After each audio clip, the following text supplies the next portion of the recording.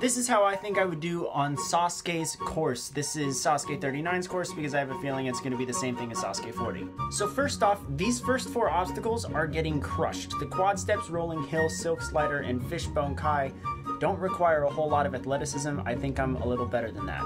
My first true test on stage 1 would be the dragon glider because it's the most technical obstacle there is on the course.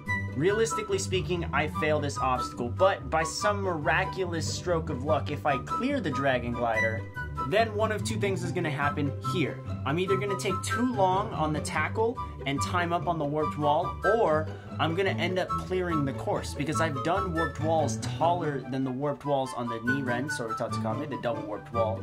I've done taller ones, but if I'm too gassed for the tackle or if I don't have enough time, I could see myself timing up. So dragon glider, time up, or clear.